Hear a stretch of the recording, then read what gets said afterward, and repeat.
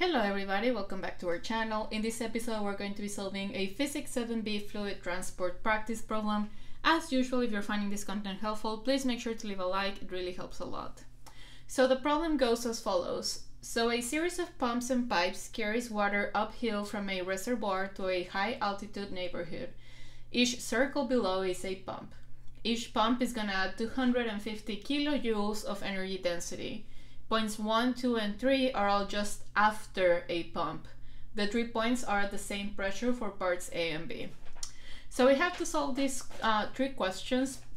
Please make sure to pause the video in order to copy the instructions on your notebook. I'm just going to go ahead and read the first one and start there.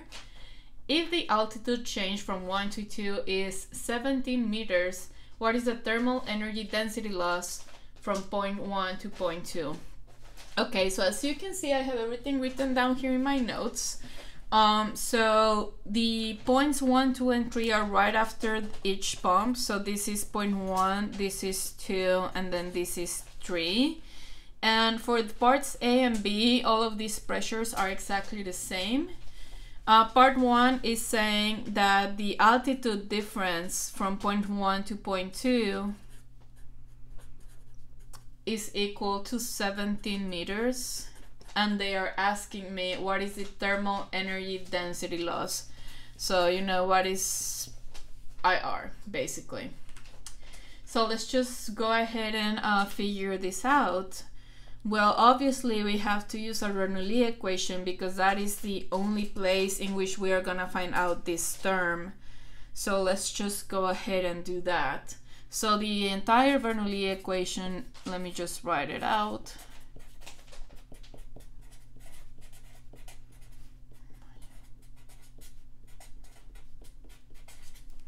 Okay, so let's see which terms cancel out. Delta P is actually gonna cancel out because for parts A and B on this final exam problem, the 3 pressures are exactly the same. So this is gonna go away. This term is not going to cancel out because we do have a change in height going from 1 to 2 is equal to 17 meters. This term is going to go away because the area stays the same. So this goes away. And if I go from 1 to 2, and this is why the instructions are important, I'm only crossing one of the pumps. So this is equal to E pump divided by volume, negative IR. So I'm just going to go ahead and solve for IR. So IR is just going to be energy of the pump divided by volume. So this goes positive, this goes negative. So negative rho G delta Y. I'm only crossing one of the pumps. So I'm only taking in 250 kilojoules. So 250,000 in terms of SI units, and then minus, this is water, so 1,000, 10, and 17 over here. So let's just go ahead and put this on a calculator. Let's see. 25 minus 1,000. Then 17, and this is equal to 80,000 joules meters cube. There we go. So I guess that the only important thing over here is to remember that this is kilojoules. So you need to put it in joules because this is all on SI units. This is gonna give you joules, so you can't really subtract kilojoules minus joules. That's not gonna work. So very important to just make sure that you have everything on the right units, and that's what's gonna give us our final answer for part A. So let's just go ahead and read part B. So part B says the pipe has a circular cross section with a radius of 50 centimeters. Okay, 50 centimeters over here. If the total flow rate is 1.3 meters cubed per second, then what is the speed of the water in the pipe? Okay, so this one's kind of straightforward-ish because we do have I, and it's already on SI units. And we know that by definition, or the definition that we use is area times velocity. So we already have this number, and what we want is this velocity. We don't have the area, but we do have a radius, so we can basically work with the radius in order to get the area, and then we would just have to solve for the velocity. So let's just go ahead and do that. So the area of the pipe is equal, so the area of the circle is just r squared by r squared. The only thing that's going to be an issue is that this is an SI units, the r is not an SI units, so we just need to change this 50 centimeters to meters. So this is actually half a meter, so 0.5 meters.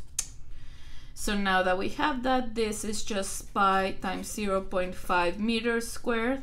So this is gonna be, pi times 0.5 squared, 0.785, meters squared.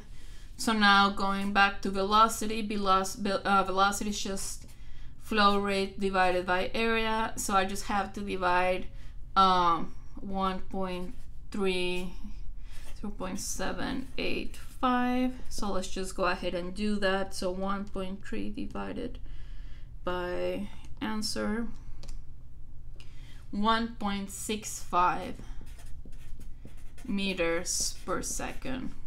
So final answer is 1.65 meters per second. There we go.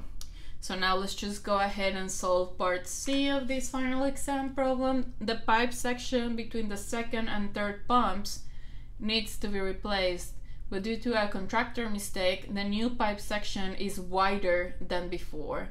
How does the pressure compare between points 1 and 2? Okay, so let's just see. So the pipe section between the second and third pumps needs to be replaced, but due to a contractor mistake, the new pipe section is wider than before. Okay, so basically, let's see. So instead of doing this, then basically you start here and then you kind of go like this, right? So it needs to be wider. So how is this pressure gonna compare between points 1 and 2? So before delta P used to be 0, and also our kinetic energy term used to be 0 because we didn't have any change in area, so I cancel them both. But now, okay, so this is already wider.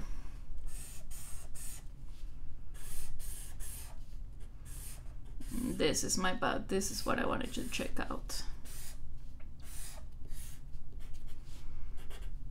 Like this. So point 2 is already at a wider area like this. So before delta P used to be 0, this term used to be 0, but now when we go from point 1 to point 2, we are actually gonna experience a change in kinetic energy. So let's just copy our Bernoulli equation. So the new Bernoulli equation would basically be delta P plus rho g delta y plus 1/2 rho del v squared, and this would have to be equal to E pump volume minus IR, like this.